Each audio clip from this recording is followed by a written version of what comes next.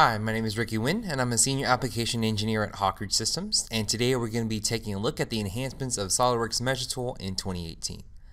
Now, with each annual release, SOLIDWORKS looks to streamline their tools that make the designer more productive. One of the most commonly used tools is the Measure Tool. We can use it to measure the lengths of edges, determine the distance between planes and surfaces, and even calculate the surface area. Now, in 2018, it's been enhanced to include a larger selection window. We also have the ability to adjust the font size for easier reading. We can also quickly copy and paste measurements, and then also have the measure tool be pinned as well. First up, what we're going to look at is the enlarged selection window. As you can see here, as we select our edges, we've always been able to select multiple edges at one time. But as you can see with our selection window, we can only see at max 3 selections at once, right? Even though 8 edges were selected. So here you can see in 2018 that selection window has been enlarged. So now we can see up to 6 items at once. That makes it much easier to see what we've already selected and deselect anything we didn't mean to measure. Next up, we have the quick copy. So when creating measurements with the measure tool, users would often have to copy and paste the results onto spreadsheets, Word documents, or Notepad for future reference. The process would usually go something like this. So say we pop over to 2017. We want to highlight the measurement, so we'd select them both, making sure we get both the measurement and the units, and then afterwards we right click and copy.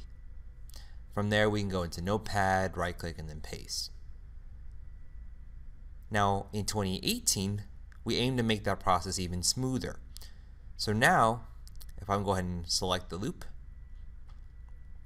you can see just by hovering over the measurement, both the units and the dimensions get selected.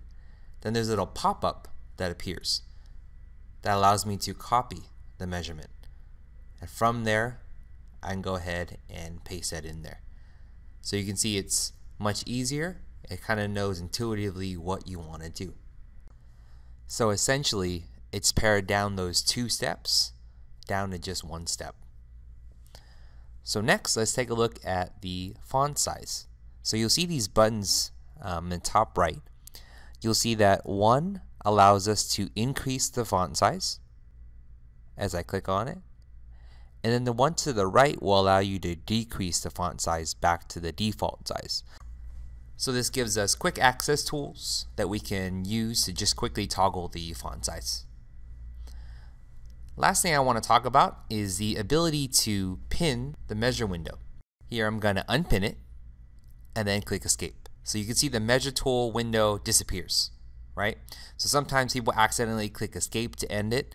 Here I'll pin it now, and then we'll take a measurement, and then afterwards we're done. If I click escape, notice the measure window is still active, right? This allows us to continue taking measurements on the same part or multiple parts. So in today's video we saw how the measure tool has made things even easier for us. Now in 2018 we have a larger selection window, so we can see exactly what we selected, what we haven't selected yet, and what shouldn't have been selected. In addition, quick copy has been added so we can quickly and intelligently copy our measurements. And if that wasn't enough, the adjustable font size buttons allows for users to increase the font size for easier reading, and we can now pin our measure window. Thanks for watching.